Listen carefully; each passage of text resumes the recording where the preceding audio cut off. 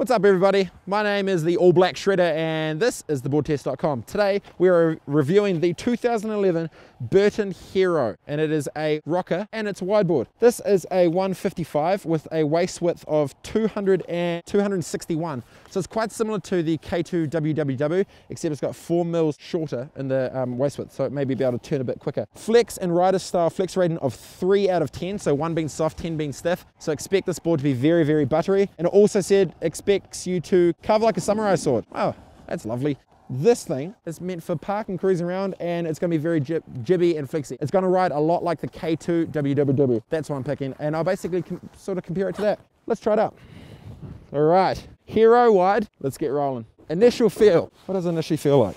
Feels very light. Wait, I'll give it a few more turns. I might be premature. I need to really, let it soak in, simmer around. It's like wine tasting. You really need to, air it out.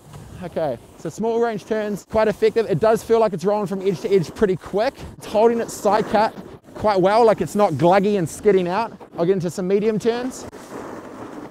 The rocker kind of bumps over it quite well. That's all right. And I'm gonna give this thing some pop. Let's see what it's got. Whoa, jeez, that thing had some pop, didn't it? Switch, some switch turns. It rides almost identical to Goofy, and it's supposed to, which is kind of nice on twin tip. Sometimes they say twin tip, but it really rides you riding it switch and it doesn't feel like it. And let's try some ollies. Good pop, and hillside. Pop. Okay, let's give it a 5.0 test. They reckon it's a 3 out of 10, so it should be able to just, whoa, there you go. Woo! Woo! Whoa! Yes, that is very flexy. And ready. Instant feel, pretty good. It's a lot more effective edge to edge than I thought it would be and a lot more responsive. Let's get to the park and let's test it out. It's top of the park. Let's get into it. I'll start with a tail block here, test out this flex. That definitely did flex about a 3. Actually, I say it's a 4 though. Not a 3, it's a 4. Let's go hit this down bar and a jump and see what this rocker's like on a jump. See what it does.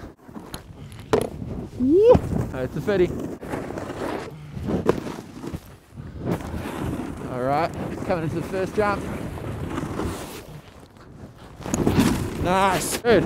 So I went back 5, landed on my toe side edge, and it instantly just caught up. That's good, because usually sometimes with rockers, you'll get that washout after you hit a jump, where it kind of just catches around. So the side cut actually picked in quite good in that, which is sweet. I'll try a gap front board. Yeah. Oh, all right, I like this board. What should I do? How about I'll try full 5.0? Yeah, dude, that's so fun. Woo! Should I keep going? Oh, I think I'm gonna. I was gonna stop, but I'm gonna keep going. Woo! What's this like switch carving? Dude, that's a good line. For a rocker, I don't know what it is, but whether it's the beam in between it, it definitely still flexes. It kind of still operates even like a cambered board, which is weird. So, good job. Let's hit this here, the butt pad. Okay, what do I think? Well, see, it says intermediate to advanced. Because it's a V-rocker and it's flexy, I don't agree with that. I think you don't need to be even just an intermediate rider. You can even be a bit less than and still have fun with it. It's very responsive. It's a lot more responsive than the WWW. WWW was like 4 mils wider, although that was fun and buddy rear as well. By having a more responsive side cut, it allows you to have more options than just kind of like being on not dead wood, but I think it gives you more well-rounded. You can actually do more stuff. So, if you are a bigger rider, maybe a bit of a wide foot, the Hero is pretty legit. I find it held quite well considering what I was doing. Like on that back 5, you saw it when I landed. If that was like a normal rocker, it would have washed out, but it didn't. So, it's a pretty decent board. Mid-range, soft, buttery, and it is still flexy too. They say it's a 3 flex. I give it a 4, and it was a fun ride. And something like this with a rocker, you also could ride it a bit bigger, so if it is like a powder day or something as well, it could probably still float up better than just being like a cambered park board. So overall, pretty happy. This has been the Hero 2011 wide. I'm the All Black Shredder. This is the board test. See you next time.